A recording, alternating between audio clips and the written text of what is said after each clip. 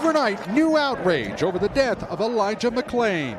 It's about systemic racism. Elijah McClain wasn't the first one, and he's not going to probably be the only one. Protesters in Aurora, Colorado, once again taking to the streets after police released these photos taken by their own officers in October, mocking McClain's death.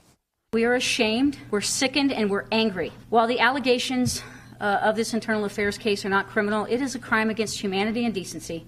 The city's interim police chief announced these 2 cops would be fired for conduct unbecoming an officer. A third would have been fired but resigned first. A fourth was also let go after getting the photos in a group text and responding, "Ha ha."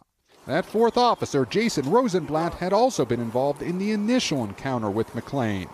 For these protesters, the photos added insult to injury. The police chief said the officers claimed they were reenacting the neck hold to cheer up a colleague. McClain was a 23-year-old massage therapist. His family says he sometimes wore a ski mask to keep warm because he was anemic. Stop. I have a right to stop you because you're being suspicious. Last August, he was walking home when Aurora officers stopped him, then tackled him, applied a carotid hold, and later a sedative.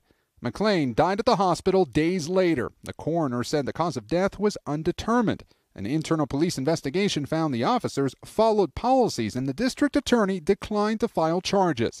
But last week, the governor appointed a special prosecutor to investigate. Now, more anger fueled by these newly released pictures. The Aurora Police Department has a long, sordid, horrible history of both racism and brutality. That needs to stop today.